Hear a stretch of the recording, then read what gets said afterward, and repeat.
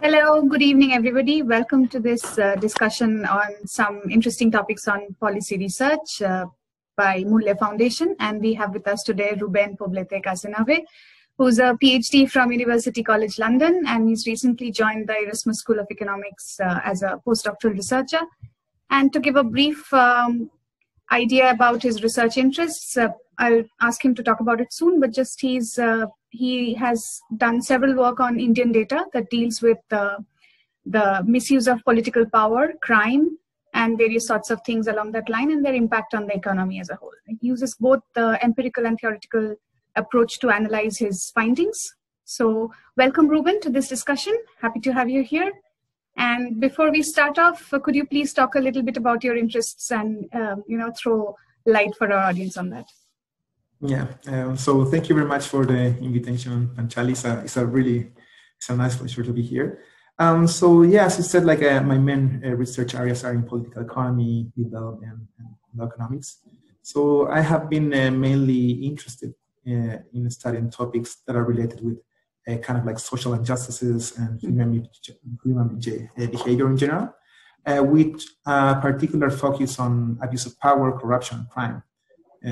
So most of my research has been related to corruption and the capacity of the incumbent politicians to abuse their political power. Right. And you have done quite a bit of work on Indian data as well.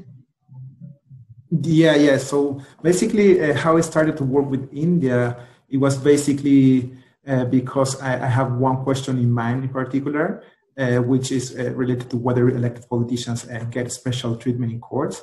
Sure. And I try to find a good context to answer this particular question in a proper way. And I explored so many different countries, Chile, I'm Chilean, Italy, Brazil, and so on. And India presented a good, an ideal context to answer this question. And then I just got very interested in the country. There's like so many stark differences inequality across the societies we know in terms of gender, religion, race, and so on. So after that, I just go fully involved in analyzing different topics in the Indian context. Sure. I mean, yeah, it's a very, very demographically, culturally heterogeneous country. And I think that gives us a big set to work on a lot of different things. So on that note, I mean, one of your papers is on whether politicians receive special treatment in courts once they hold their power of, once they're in their power positions. So just to take up that analysis of yours. So recently we had the Bihar elections, right? Mm-hmm. And so in this elections, some of the sources have come out with some data pointers which says that the number of candidates with criminal records, they have increased this time. And out of the 241 newly elected leaders from all parties, about 68% have declared their criminal cases, right? And so this data comes from basically something called the Association for Democratic Reforms and something called the Election Watch. And this is, of course, higher than the last time compared to 2015, where about 58% have had declared criminal cases against them. So given that piece of information, I mean, the idea is it's a democracy, and of course the people are sort of voicing their opinion by voting for the elected representatives. But this voting is happening and this choice is being signaled despite knowing that these people have some criminal records in the background. And so given that information that they have criminal records, they're still coming to power. So once they're in power, does your study find that they really face some special treatment in courts?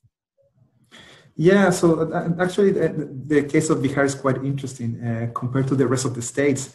This is the state that has the largest share of the candidates facing criminal cases before election. And unfortunately, this share has been increasing throughout the election. So recently, as you just said, like 1 out of 3 candidates declared criminal cases before the election. And which is something more even concerning is that 70% of the winners have a pending case. And among those cases, they're like very serious criminal offenses such as murder and rape, and among others. Right. So in my study, what I analyze is whether these candidates who are seated who win a seat in the Legislative Assembly, whether their criminal cases receive a special treatment in court, right? One of the biggest problems about this is that in general, we have always heard about these stories in the media for several different countries, but there haven't been any type of rigorous study looking at this. And one of the problems of this kind of thing is that whether any type of individual can get equal justice. And if this is not the case, this is one of the biggest violations of one of the most fundamental human rights, right? Which is equality before the law. So in terms of our research, I look particularly at the candidates who win a seat in the legislature, and I do find that they get a special treatment in their criminal cases. Mm-hmm. But how these are affected crucially depends on whether they belong or not to the main political party, the ruling party at the state level. All right. So I mean, it's a state level analysis? This analysis? Yeah. So I look at candidates for running for all of these legislative assemblies. So I use data from the same source that you mentioned, right. The Association for Democratic Reform, mm-hmm. Which is based on the case that these candidates since are ruling from the Supreme Court right. Of Black candidates since 2003 mm-hmm. to report any type of pending criminal cases before the elections. So I grab those information and I analyze what happened with these criminal cases mm-hmm. if the politician gets elected. And I track these criminal cases during the period of the election. What I analyze all of these candidates from different states assemblies. And I find that those who win a seat in the legislature and also belongs to the ruling party, their mm-hmm. criminal cases are 17% more likely to be closed without a conviction. And something that is interesting as well is the fact that also winners from other parties have also different effects. But in terms of these winners from other parties, their criminal cases are 15% less likely to be closed during the period of the legislature. So we observe this kind of like very different behavior in the legal system when we analyze candidates that both with a seat in the legislature, but they do not belong to different parties, and particularly the party at the state level. Right. So, but it's like it's not this special treatment is only applicable for some specific crimes that they have committed, or is it like a broad cohort of violations on their part? Yeah, so the effects that I told you recently, so these are the aggregate level, but it's interesting that you're raising this point because at the very end, the cases that we are observing that have certain judicial discretion, on the bright side are only cases that are non-serious. So all the kind of like serious criminal cases, such as the one I mentioned, attempt of murder, rape, or any type of violence, crimes against women, those criminal cases, fortunately, I do not observe any type of judicial discretion, regardless of whether you win the election or not, or to which political party you belong to. So that's the good side. But on the other side, cases that are non-serious, still we observe severe differences for politicians who get a seat in the legislature or not. Sure. So, I mean, it's a so the brighter side is that maybe the rule of law is still operational in one of the largest democracies that we have in India, that is. And so the major crimes are probably, we hope that they're getting, the proper verdict and the judicial treatment that they're supposed to. But when it comes to the smaller crimes for which they are being specially treated. So is it possible to comment on that aggregate effect of those crimes particularly? So even if the crimes are minor in nature compared to some more severe crimes, so do we have any something to say in the lines of that the number of MLAs who commit those crimes are much larger compared to the number of MLAs who commit probably the more severe crimes? So the net effect might be more in case of the non-severe crimes. Can we comment something like that, or is it's too soon to state that? Well, it's difficult to say actually why is the reason of why we don't observe that, for instance, like serious criminal cases, we don't observe any type of judicial discretion in those serious criminal cases. there might be potential reasons, such as, I don't know, it's much harder to try to avoid certain type of evidence. I don't know. So it's very hard to explore what are the reasons why we're observing these cases and not the others. Maybe there's like more media attention for serious criminal cases, and maybe that's the reason why we don't observe judicial discretion in those sense. Maybe the media will know it.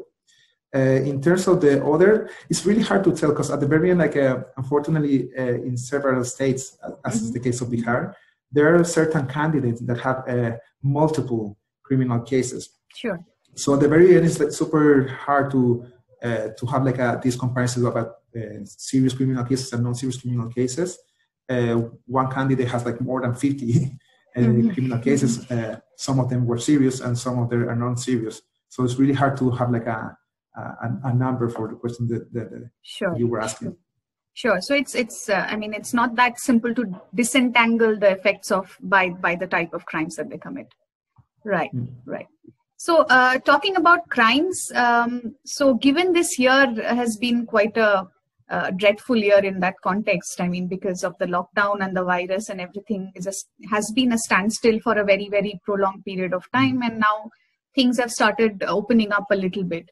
But in context of the lockdown, if we go back to the incidences of crime, then in context of Bihar, so do you have any findings, particularly in context of Bihar and the crimes committed during the period of lockdown, particularly because of sort of systemic change that happened, because people were confined to homes. So on one hand, you have emptier streets, but on the other hand, you have too many people at home, to put it in a very simplistic language. So how does that work with the crime scenario in not just Bihar, but maybe across Indian states? Yeah, so one of the research I have been doing is also in the case of Bihar for certain type of criminal cases, and also for crimes against women for the whole India. One of the interesting facts about the lockdown in India, as you were saying, like it's not only, there were like, it was the biggest lockdown in the world. Sure. And it was not only that, it was like super strict at some points in time. There's like a lot of variation as well in terms of the restriction that they were in place in different districts. So there was a lot of things that we can explore and see what are the effects. In terms of the aggregate crime, the lockdown particularly have some immediate impacts on criminal activity in general. As you just mentioned, one of the main reasons, like, okay, you go to the street and there's like fewer people on the street. So it's not only like there's like less potential victims, but maybe there are like less potential offenders going around. So for this reason, then you might observe a large reduction in crime. But on the other hand, there's another important component, such as is the case of the police. The police in many other countries, as is the case of India, there was an institution in charge of enforcing the lockdown, right? Sure. So there were like a lot of resources that they were taking from the police in terms of crime prevention policies towards enforcement of the lockdown, which actually can increase criminal activity because the police was in charge of doing something different from the normal activities. And this might increase criminal cases, crime in general, which is particularly concerning in the case of Bihar, given that is one of the states with the lowest number of police officers in the country. Right. So it's about 100,000. So for per 100,000 people, there are 81 police officers, which is very low. It's almost half of the average in India.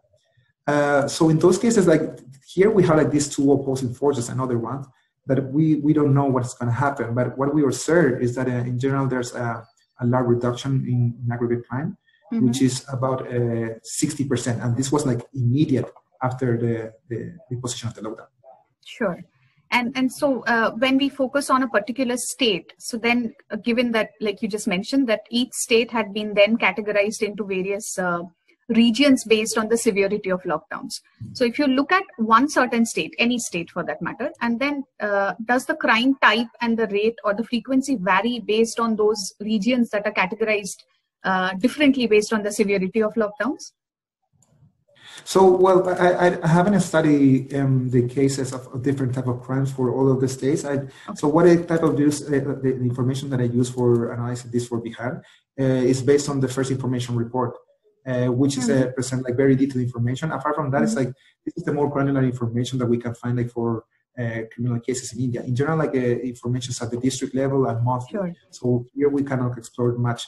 With this information that I have, and then we can track down like what are the exact pattern at the moment of the lockdown. Something that you mentioned is interesting in the sense that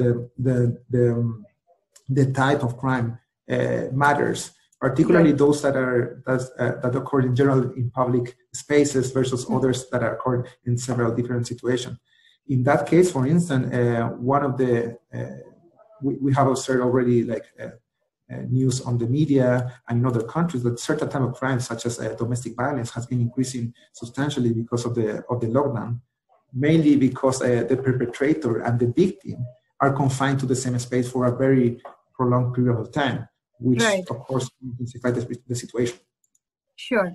So yeah, so on that note, I mean, the moment we say that both the perpetrator and the victim are possibly confined to the space in their own spaces, or might be even they belong to the same space. So in this context, I mean, so do you have any findings regarding domestic violence in this phase of lockdown, or right before lockdown and then during lockdown and post lockdown? Do these figures vary for domestic violence?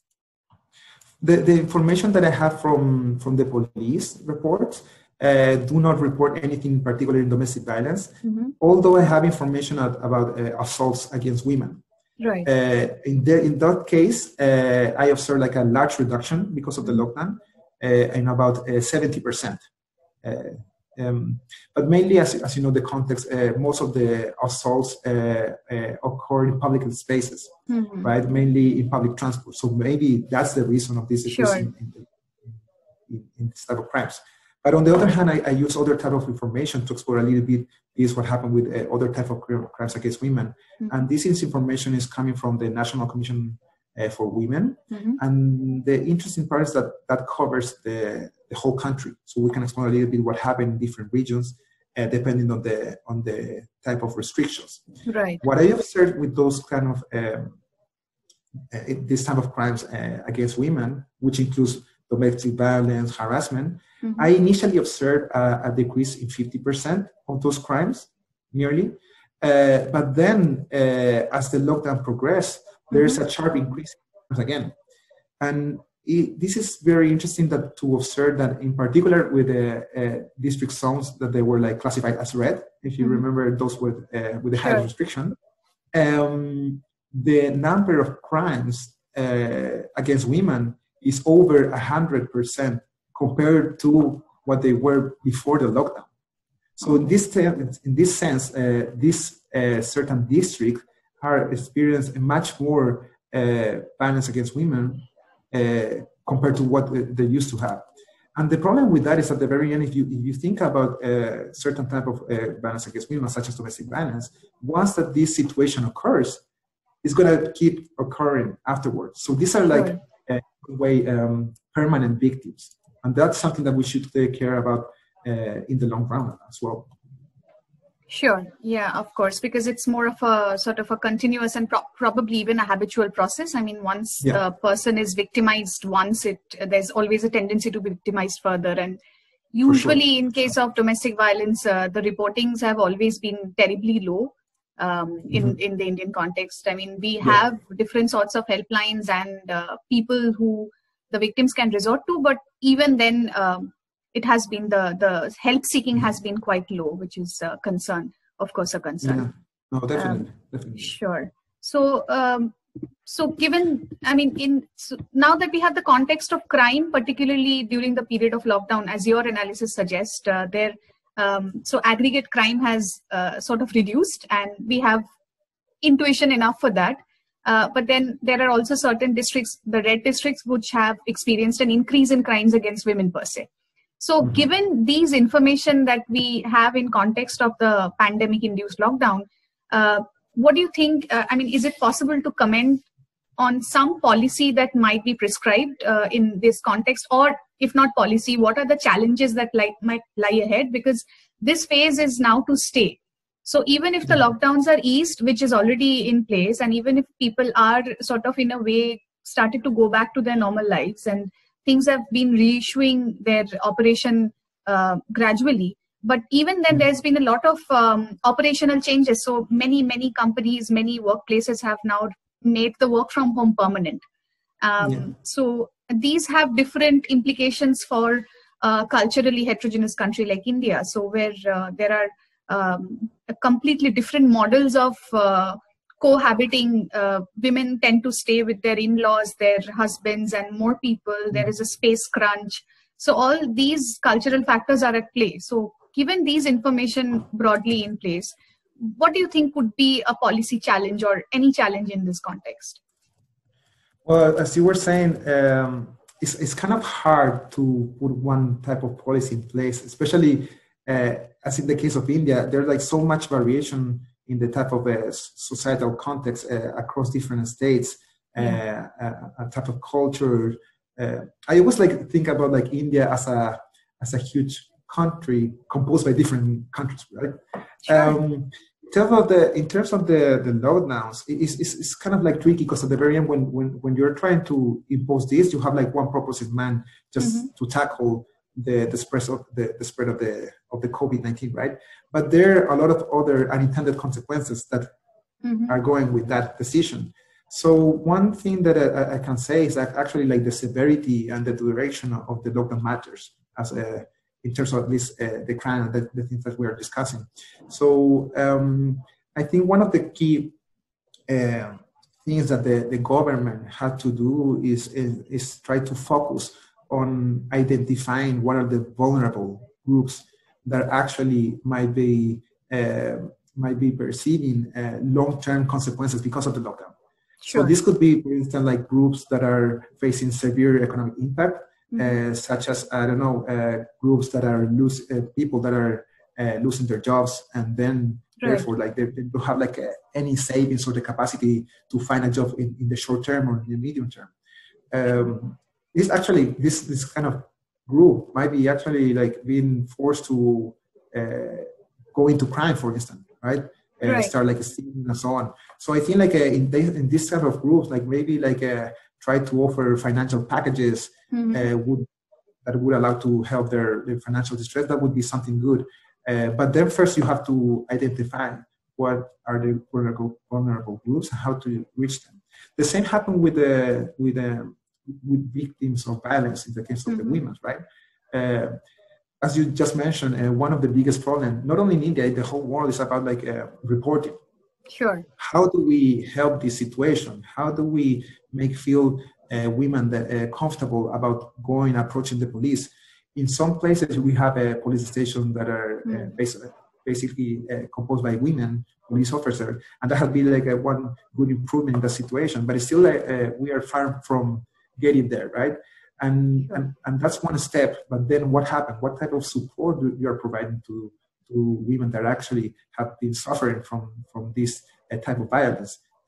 So these are the kind of things that we have to think about the future. What are the consequences that we are going to face in the future because of the lockdown?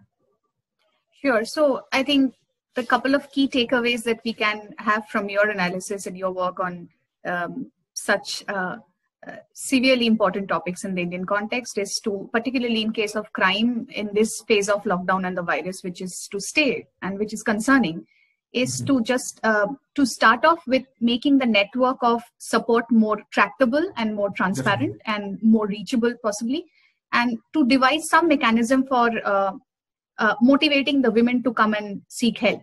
At least to take the first step, and then having enough manpower to ensure that there is enough enforcement and enough reaching out to the women who are victims, who have been victims of these crimes.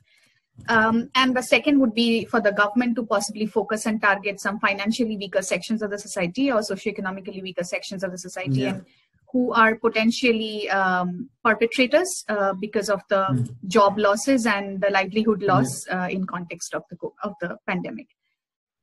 So can I say, so something that is very interesting this is that there's like two types of policies, right? One is like targeted toward the victims, right?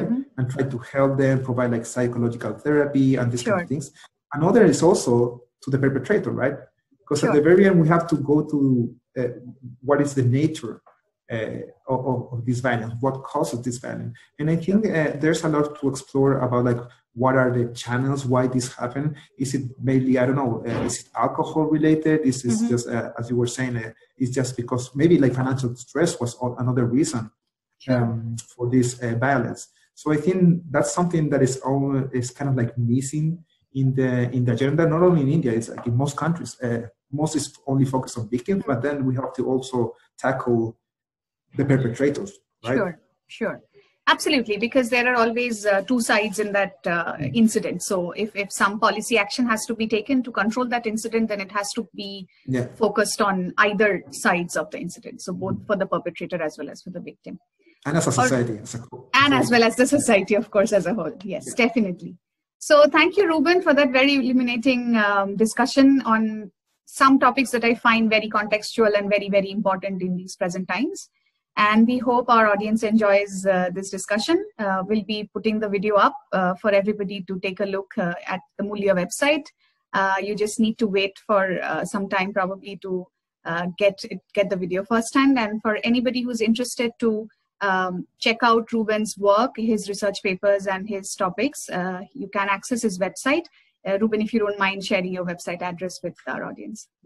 No, for sure. And actually, like if any of you have any question or interest in this topic, please contact me. All my contact details are in my website. I don't know, you're going to share the website in the yes, we will share the website address with our audience. You can just mention that now for them.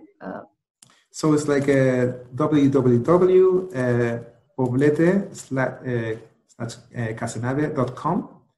That's my website. And then you can find my email there. And if you have any question, for sure, like as I said, please, I'm very glad if you can send me an email, and then we can discuss any type of curiosity that you have. I'm always happy to chat about research and also like a context-wise related question. Sure.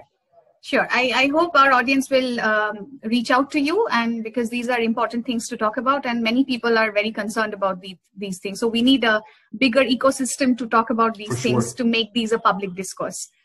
So exactly, like public awareness is one of the important things in this topic. Recognize the first issues and then see what we can do about it. Yeah, absolutely. So thank you, Ruben. And we hope to see you in future again in this platform to talk about more stuff, more interesting things that we can always discuss. Yeah, for sure. I would be happy to do so. Hopefully after COVID and when we can meet in India. But yes, definitely. So absolutely. Thank you. Take care. Thank you, Bachali. Bye. Bye.